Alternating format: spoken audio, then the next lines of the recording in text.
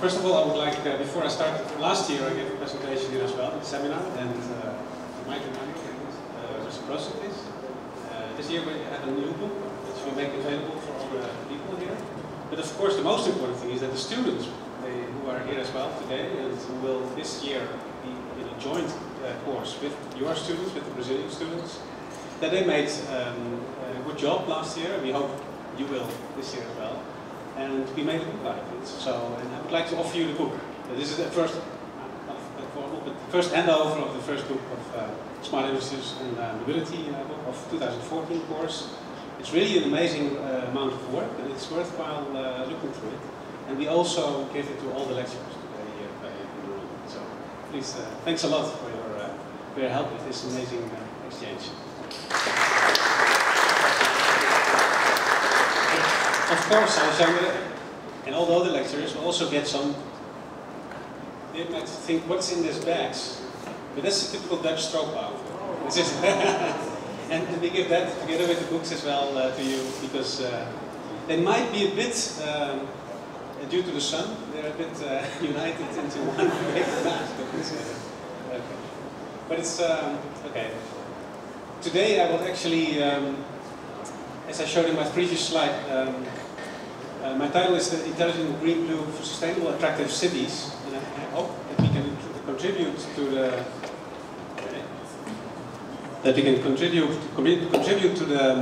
to São Paulo region, and especially with our course to the green and especially the blue infrastructure in this amazing city.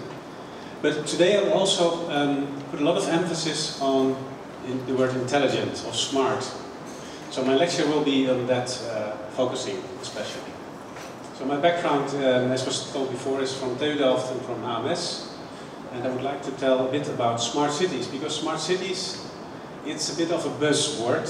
It's being used and misused all over, you might say, in the world, not only by cities, but also for smart infrastructures, smart grids, smart devices, and so forth. But it's something we cannot leave out of the picture.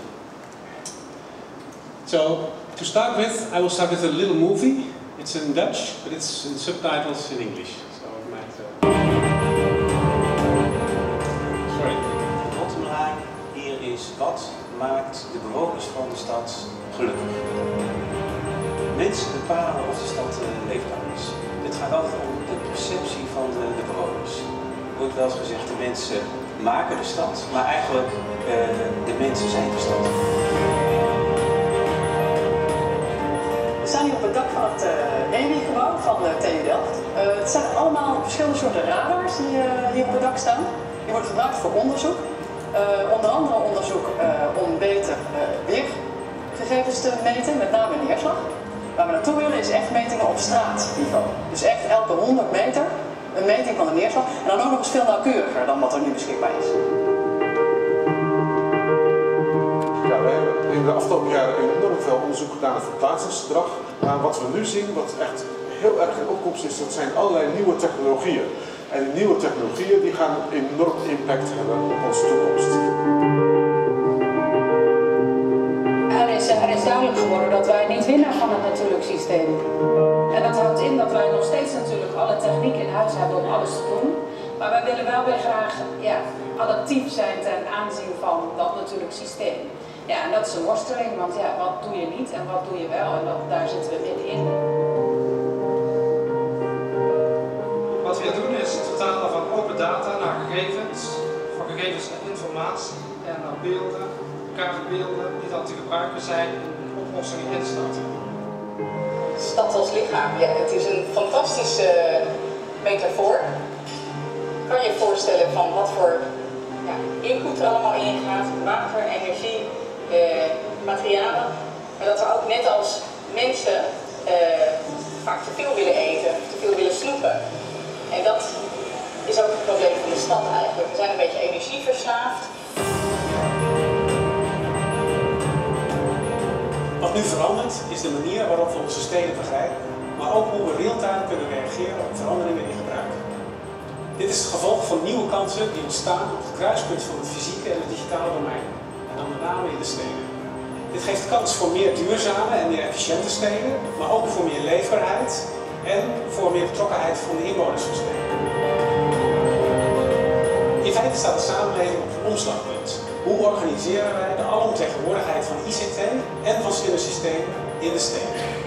Vooral in de steden liggen er enorm veel kansen en ook bedreigingen. Intelligente steden zijn het antwoord, maar wat is de vraag?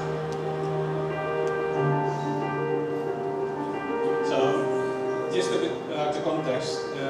So what's the question? That's a very important thing to be aware of. If we want to introduce smart infrastructures, or want to create smart cities, what's the question?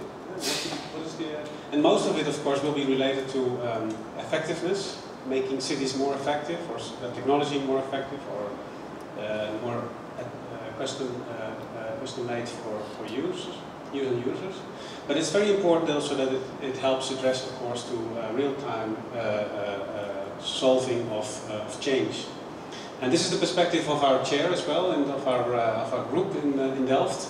So we have this twofold perspective, which is on the one hand the natural system, on the other hand the human system. And from this dual perspective, we hope to get a 3D view on how to change and improve cities and its effectiveness, and above all in sustainability. But it's actually urban growth, of course, which makes that smart systems, most of all, have been introduced. This is an example of Hong Kong, an amazing picture. And Hong Kong, its footprint, its spatial footprint, actually is it's of a certain amount, and actually it needs 2,200 times that spatial footprint to support that city with water, with food, with energy. So that's amazing. So we need this reciprocities of city and hinterlands. This is Shanghai, it's a similar way, and in São Paulo it's also the same. So we could say that urbanization is in a way in a crisis. We are urbanizing very fast, but it's in a crisis. So it's a country of France, the population of country of France in 1 month, every month again, which is increasing the urban areas in the world. And of course it leads to a lot of amazing pictures, like Dubai Strip, Marina. And, but it also leads to what some calls that there's a change, there's a shift from nation, an organization in the world by nation states into city states again. So the scale of organization is changing. And also it's sometimes addressed to as from after the Pleistocene and the Holocene, we are now in the Anthropocene, so in the age of man. And so the city's power is increasing, but also is that of ourselves. So this is why I introduced the book Ubiquity, which is available for all of you. I think the Dutch students already have it, so please get one if you want. And you might say it is misspelled. It's ubiquity without a K, but this is on purpose actually. So this is ubiquity, which means without a K means everywhere, and it's about big data, of course. But Ubik is a very famous science fiction novel from my age of birth, 1969, and it's actually I use it actually as a metaphor for the global infrastructure and ecology of the ICTs, but also in kind of absolute faith in technology. So that's the downside, you might say. And I will explain that a bit more today. It's about techno-austerity. So like this image, so how do you tip a robot? But it's also about futures of generations like you are sitting here. And this generation's often being addressed to as a hobo, but I changed it into a crowbo because you are creative hobos in a way. So it's actually a generation which is suffering lately more difficulties in getting fixed contracts and getting fixed positions in work, but also it's starting in like the hobos are working. These new generations have another way of culture, so you move more around the world. So it supports actually this movement from nation states to city states, and there's also a lot of insecurity around it. So if we're talking about prosperity, what is the difference? What does prosperity mean today? And it's very interesting to see that UN Habitat, who defined this prosperity, by 5 indicators which they use in their city prosperity index. And up to 2012, in November, they always used the P approach, the People, Planet, Prosperity approach. And actually, it's interesting that those 3 P's are still in, but actually there's a new additional indicator which they add, which is the infrastructure. That is infrastructure development, actually. So this is interesting. So your connectivity, your ubiquity, your connectivity with the world makes actually your prosperity grow, according to UN Habitat. And this is, of course, also internal infrastructures like the essentials for water, energy, and so forth. So it's becoming an essential dimension in urban life. At the same time, being planners, being architects and urban planners, there's also a paradigm. That is that in constructing cities, we start with infrastructures and afterwards we let the city grow. While actually, originally, the cities, like they grew in history, mostly were the other way around. They also they started around the infrastructures, but afterwards the growth made the infrastructure. And this is a bit of a problem. This is what we call a planning paradigm. So in the late 70s, there was a stack being created by Jon Christensen, and he built this stack based on the work of the ecologist Odum, famous ecologist. And Jon Christensen actually divided the world, our system, our living system, into an abiotical system, a biotical system, a technical system, which is cities, infrastructure, and so forth, and a physical system. So it's a very simple way of organization. 4 layers is our environment. So now, last year, Benjamin Breton came with the stack, which actually needed a further elaboration on this work by Odum and by Christensen. And it's actually related to smart devices, to how we are living at the moment, how we are changing our lifestyles. And it's actually trying to get grasp on how we become footloose. So we are an IP address. So we are actually not a fixed point in a physical scale, but it's actually something which is moving. So it's a user interface, address, network, city, cloud, and earth subdivision of this technical state. Why is this important? Because this also is related to this changing limitations of city and city growth. But at the same time, it's very important also to state that cities throughout the centuries, the strongest cities, which still are considered the strongest cities at this moment, are cities like London, Singapore, and Paris. And those are still cities which actually always have supported the maximum into innovation, into infrastructure. They always have invested, like the Baron Huysman access, and also in London lately in the smart city. So in a way, this is a dilemma. And of course, there's this development of what I call fashions. So it was for a time the sustainable city was a fashion, the creative city by Richard Florida, the just city, the healthy city by the Canadian. And now there is this smart city. So what is a smart city? At the moment, smart cities are popping up all around the world, or at least cities that consider themselves as smart. It actually started in 2008, and this was, curiously enough, exactly the year in which the global crisis started. And just 1 month before this, after this global crisis, the IBM CEO, he gave a speech and he said, we have a solution for this crisis. Cities should become smart. And they introduced this Smarter Cities movement at first in the United States with this nice editorials, of course. But they also had a secondary effect, a secondary strategy, you might say. Because they offered their services for free to many cities. And at the moment, this is about 2,400 cities worldwide. They offer their services for free. But of course, it's not for free, because in the end, now they're already, via the selling of their projects, they're already gaining about 30% of their total revenue, annual revenue, by their technology. So it's actually, it is a big business, you might say. And Anthony Townsend, a famous writer about smart cities, and also in favor of the smart city movement, actually he states cities, smart cities are made to make, to repair the dumb designs of the past. Right? So like this kind of possibilities, like a tram lane combined with a sewerage. This is impossible, of course, you might imagine. And the smart cities are actually there to repair those kinds of mistakes by us engineers, urban engineers.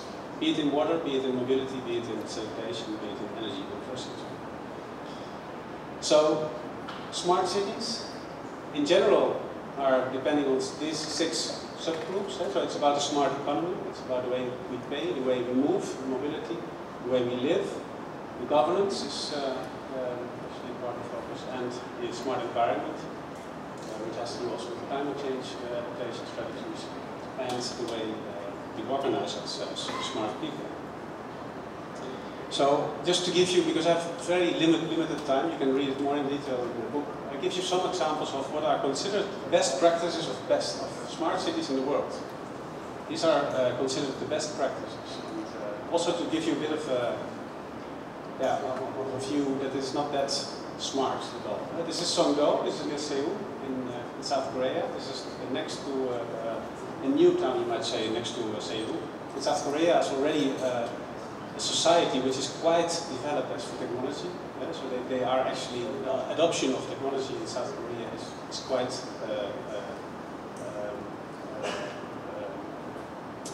advanced in comparison to Europe or to South America. And but they do actually, they have sensors all around the place. They sense mobility movements. They have sensing in the wastewater systems, in the waste management systems, in the energy generation. In the schools, the kids are sensed, and they try actually to bring this all together and to actually give advices to the users to become more comfortable or more effective in their living. But the interesting thing is about Songdo, is that actually there has been a lot of research. So why? Because in the beginning people didn't move to the town, so it was about 20% of all the houses you saw here were used by people. And the other 80%, they were not used, they were empty. And then after some time it started running, and now it's going quite well. But actually, the social analysis, the surveys they did, they brought into, they made clear that people didn't move because of its smartness to this town, but they moved here because of its rest. So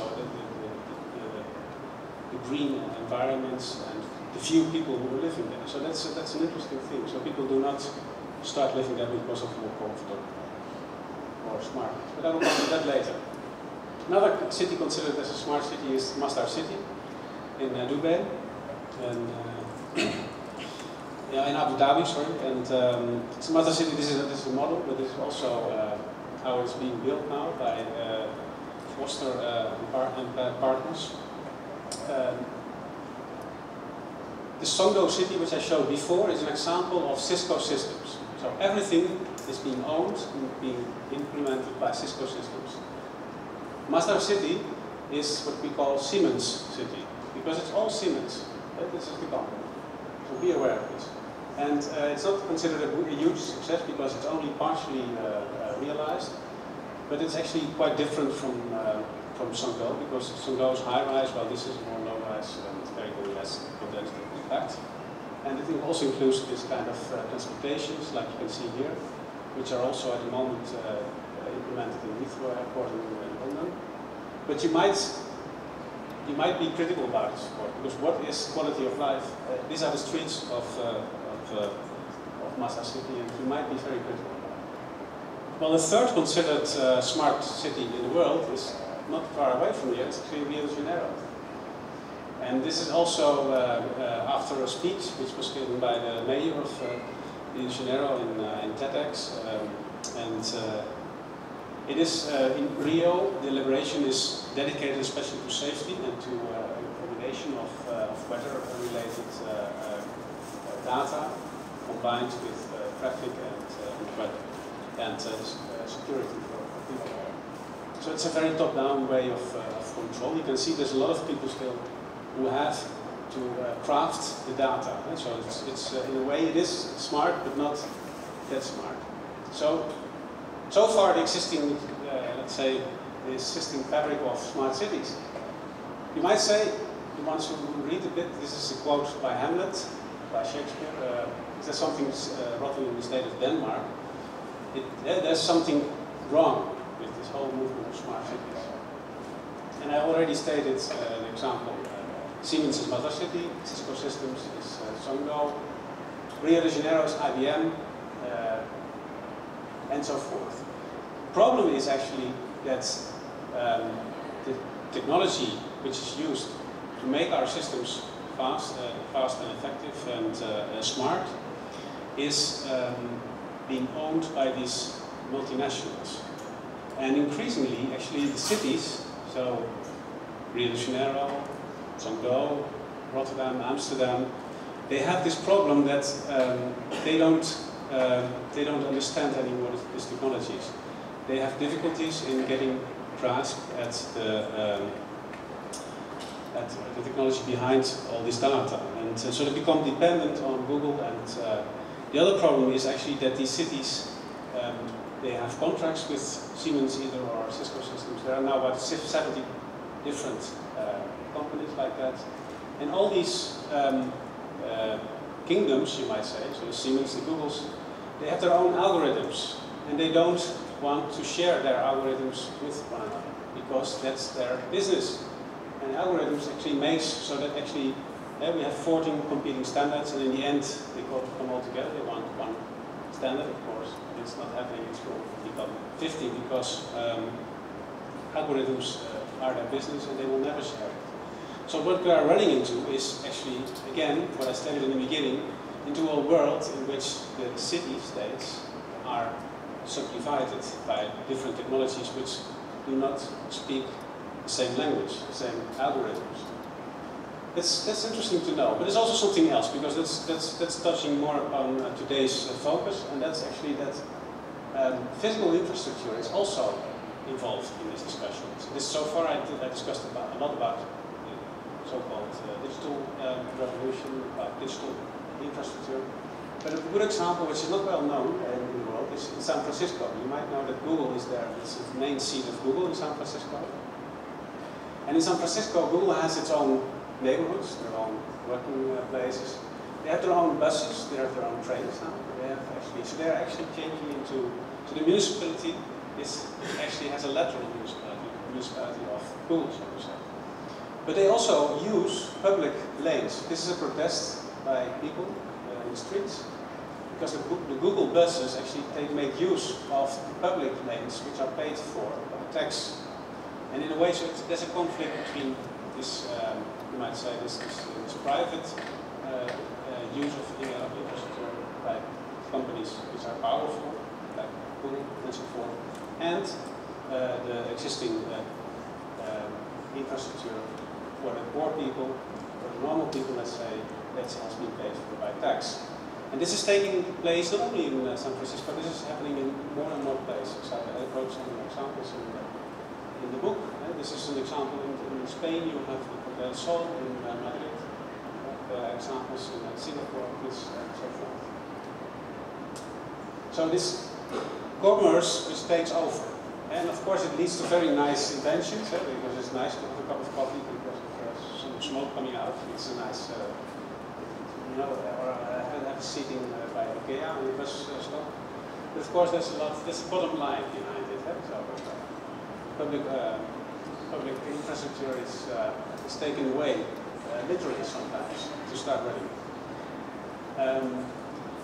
What is the other bottom line is that all the smart cities I showed, or all the smart cities which are considered smart in the world, so the Rio de Janeiro, Singapore, London, Vienna, Amsterdam, they're actually considered also as very expensive cities to live in. So the difference between the poorest and the richest is the highest in smart cities. And that's due to this technology, because technology, of course, costs a lot of money. In 2012, actually, the United States was beat by Singapore as being the most diverse, the most unequal society.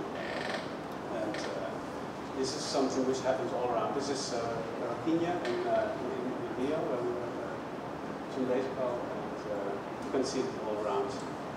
It's particularly in smart cities.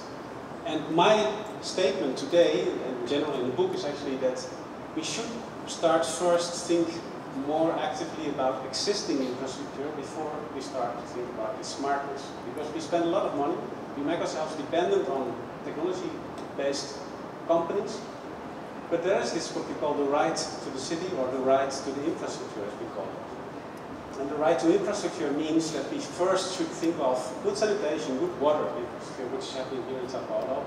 So I think São Paulo makes the right choice, instead of Rio investing a lot of money in the smartness and in address, but actually the most important is to invest in new ways to deal with the other problem, which is much more serious, which is the lack of water and often energy.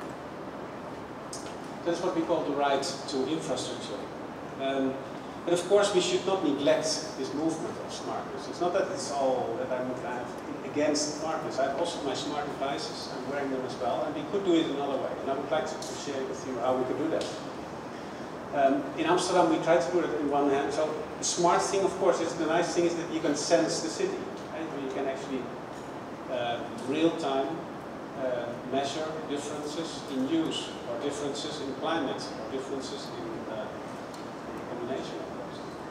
And based on that, you can make your design of metropolitan solutions, and in the end, you can integrate technology in a way that it's not this paradigm of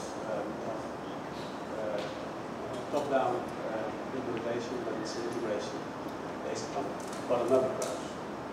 So this real-time measuring of movement, of change, of climate, that's something which I consider as something which is really going to change the effectiveness of our cities. So that's where smart cities are making sense. We should find a way how to deal with this problem of dependence. And of course, they lead to new ways, new perspectives. So this is just an example I gave in the booklet.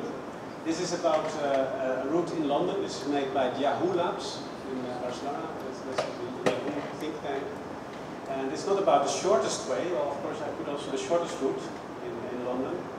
But they also, based on the feedback they got from users, they made the most happiest route, which is this one, the most beautiful route, and the most quiet route. So you can actually add quality-based indicators to quantity.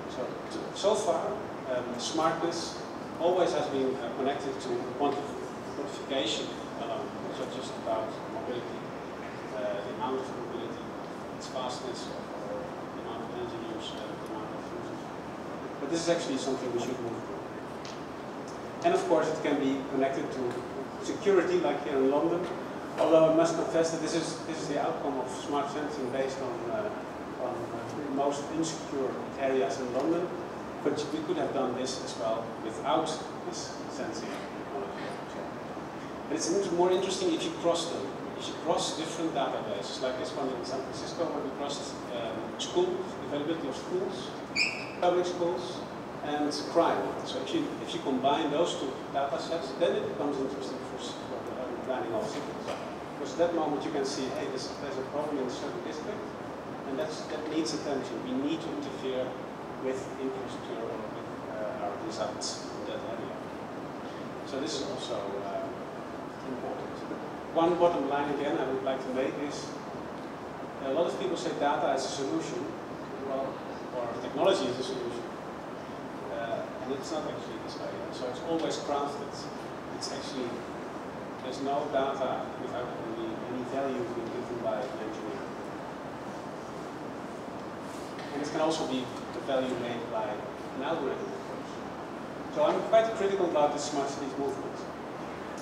It leads to these kingdoms, these cloud kingdoms, often. And I would like to turn it around. So I would like to. I'm wondering in this room, did anybody of you ever read the small letters, the small user agreements of your mobile device? No. I'm sure you did. The first one who comes stands up. Because, no one reads them.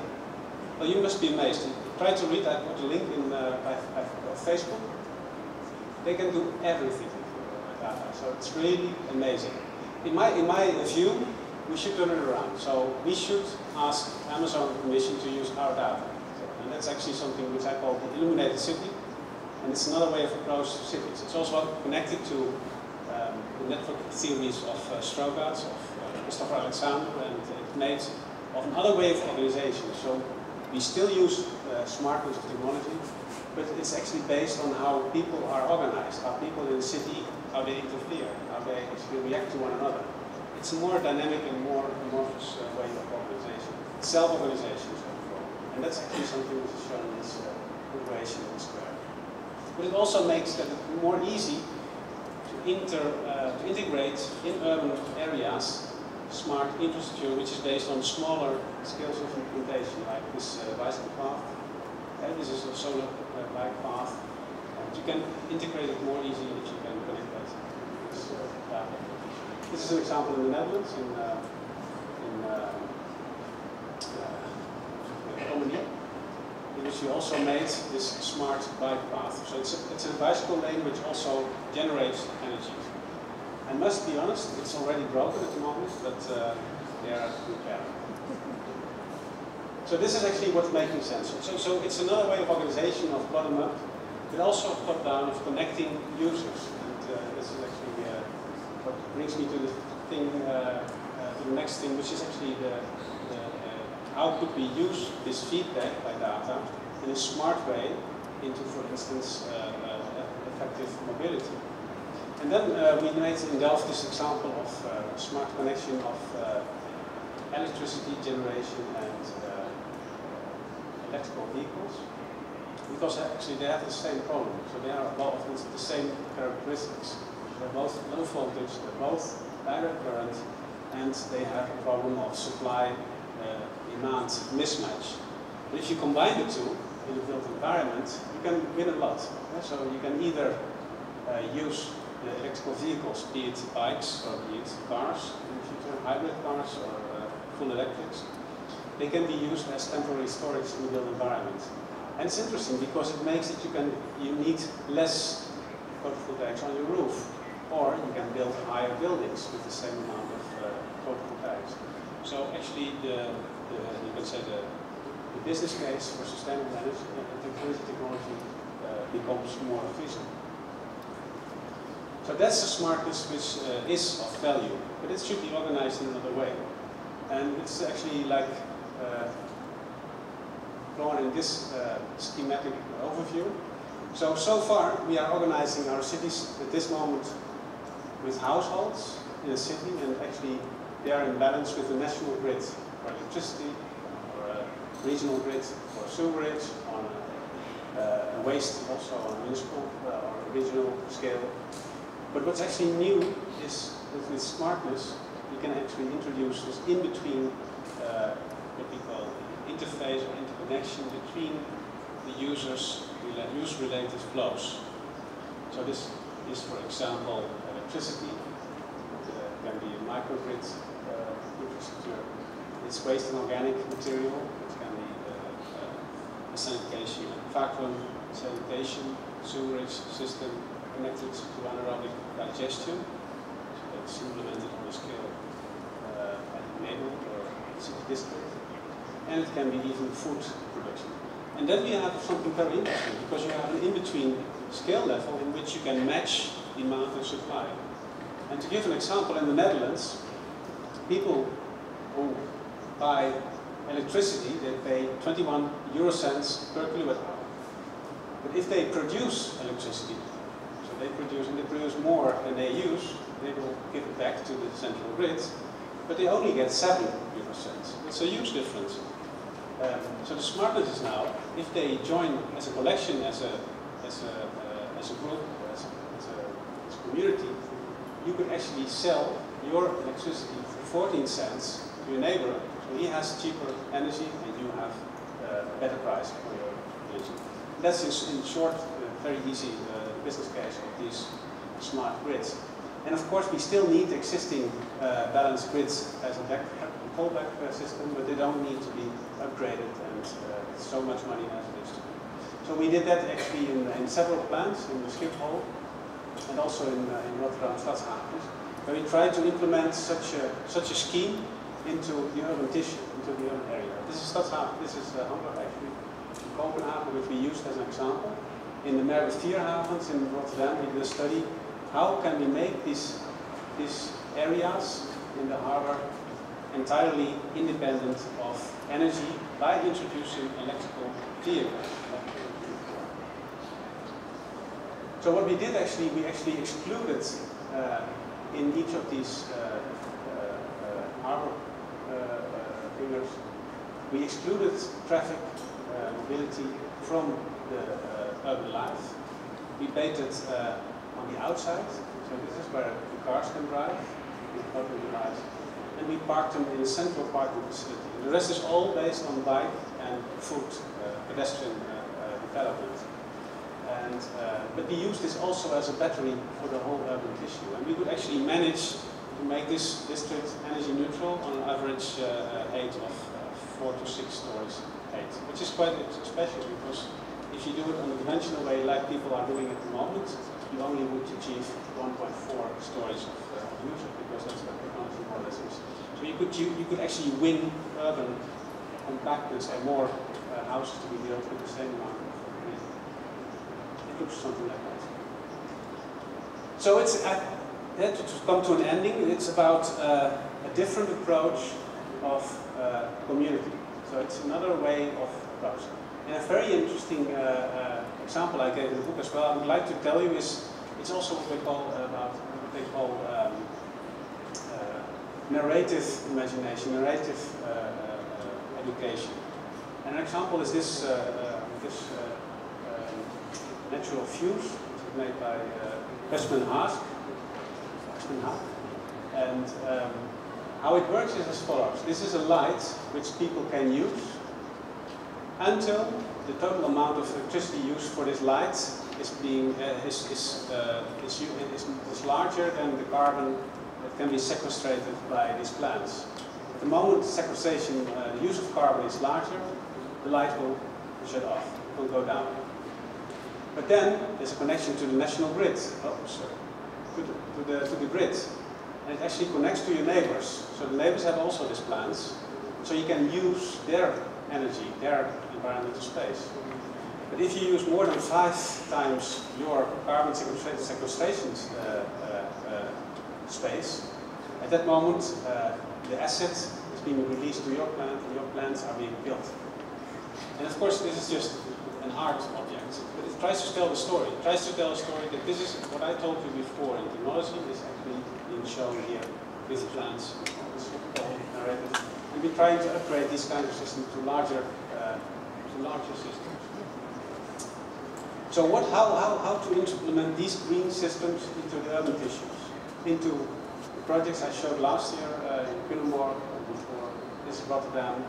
How could we do this, and how could we make use of these green areas in a smarter way in the sequestration of carbon, but also in the water and the green-blue demands. That's what we, therefore we did a study in Green Blue City study together with Thadeu and there's another movie I would like to show, just to give you a bit of an outlook how green blues can be used. The undergoing processes of rapid urbanization of our cities and regions and their expression in intensive land exploitation, fragmentation of natural areas and cycles are ever more unsustainable in the built form. This is essentially defined by a greater sensitivity to the context. Resources are shared across different systems and, as a result, costs are reduced and benefits extended.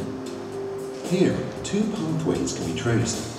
The first recalibrates the existing infrastructure, redefining spatial strategies to retrofit soft technologies in the existing urban fabric capable to metabolize flows and their management costs for greater climate resilience and livability. The second takes the opportunity of a new city master plan to advance research and practice, designing new spatial processes where natural areas and the built form are systematically integrated, thereby offering a higher social and ecological performance. Within the context posed by these two pathways, a 3-year international research project, Green-Blue Infrastructure for Sustainable Attractive Cities, in the framework of JBI Urban Europe projects, is being developed. It focuses on the development of knowledge and tools required to seize the opportunities arising from future challenges, to manage water in a way that facilitates robust, synergistic and multifunctional green urban infrastructure. Kiruna in Sweden is our international urban living lab. Kiruna is the northernmost and largest municipality of Sweden, located 145 kilometers north of the Arctic Circle, and with more than 20,000 kilometers squared of sparsely populated area. Its unique landscape, history, and extreme climate set many challenges for its future. Founded in 1900 by the state-owned LKAB mining company, Kiruna has grown rich due to the vast seam of iron ore that sits below the town, but is now under risk by the very phenomenon that created its wealth. The mining activity has perforated the subsurface, and the city is constantly threatened by subsidence and erosion, problems that are so serious that moving the entire city became a realistic scenario. In the coming decades, the old Kiruna will be demolished step by step. At the same time, the city will be rebuilt a few miles eastwards. Strategies for urban transformation include not only changes in the physical environment, but also in governance settings to manage processes within different timeframes and varying in size and scope. The new Kiruna is expected to be a sustainable and climate-resilient city, and at the same time an attractive place from a social and ecological perspective. Green-Blue Cities project is asked to structure these two objectives on the basis of high-performative water and green infrastructure, quality of urban space, and of the synergies between nature and city development. The JBI Urban Europe Green-Blue Cities project for the city of Kiruna introduces a new urban landscape infrastructure model considering the growing agency of urban ecology in planning and design practices. The proposed green-blue infrastructure is designed based on nested urban landscape networks intertwined with different spatial and temporal scales. The model systematically and spatially defines the role and scope of urban landscape patches and corridors, situating the city in its regional and biotic contexts. Dynamic relationships are designed between natural areas and the built form. Water quantity and quality are managed within this system, and at the same time supports better places to live, ecosystems and biodiversity in the water-sensitive city. The key to this is the management of water above ground rather than below, and the use of green and blue rather than energy and carbon-intensive grey infrastructure.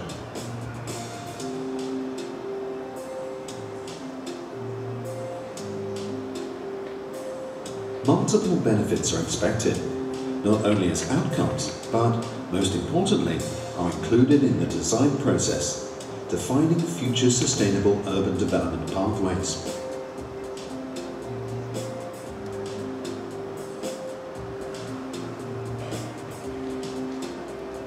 Okay, what we try to show here, that this is actually the focus, like we are trying to do here in this course in São Paulo. So this is what we call the hybrid approach, so mixed grey, blue-green approach towards urban water management, and it also involves, of course, a living lab area, which might be a little bit out of context here because of the Arctic context. It's more a green-white area in that area, but it shows the approach that even in those extreme climates, we are achieving that it is possible to actually change existing grey infrastructure outlines into mixed or hybrid approaches. Like we know, for instance, in this example in Freiburg, Poland, or like we know in the Netherlands. And it's also a nice way of connecting these kind of developments, these green connected developments with community involvement, with urban agriculture. This is the urban agriculture in Rotterdam, Havens part. But we have the same actually in New York. It's on top of buildings in New York. So these strategies, and this is in Madrid, the Eco-Boulevard from Sistema Hidroviário. And these actually are strategies which find their equilibrium of systems, of introducing systems on a much smaller scale than the systems like I showed you before. And this is actually what's explained in the last chapter of the book, so please take the book if you want.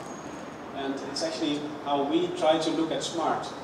This is where I would like to end. So it's not about smart in a way of smartness by technology, it's about slowing down rotation time, it's about model consumption from a change from product to service, accepting existing functional objects in aging, empowerment, use of people, and involvement of users for maintenance and so forth, and taking the climate geologically as a starting point.